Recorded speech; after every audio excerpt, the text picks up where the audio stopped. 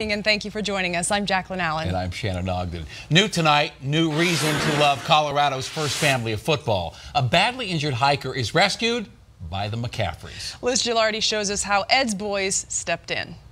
We got to the top. We took a selfie. Hiking with his grandpa, Eli Smoker says he heard a shoe slip on their way down. So I turned around about halfway through his fall and I saw him hit the ground. He fell 20 feet on this Castle Rock trail. Before 13-year-old Eli could reach his grandpa, several people already surrounded him and called 911. We had no idea who these people were. A man named Christian held his grandpa's neck. Michael took his pulse and did chest compressions when he stopped breathing. He even told me that he was Christian McCaffrey, but it just didn't click because that day had been a crazy day. Yes, those McCaffreys, as in the sons of Ed McCaffrey, a former Broncos wide receiver.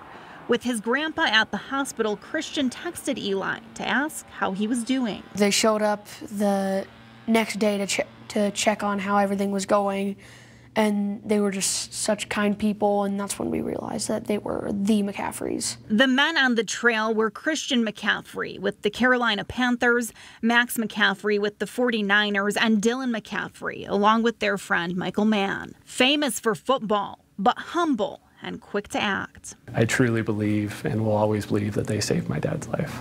My dad would not be here if it weren't for them. Their grandpa is still in critical condition with a broken femur, pelvis, 9 broken ribs, internal bleeding, and a broken neck. But this family is forever grateful. I just kept thanking them, like, for saving my grandpa's life, and they brought us donuts.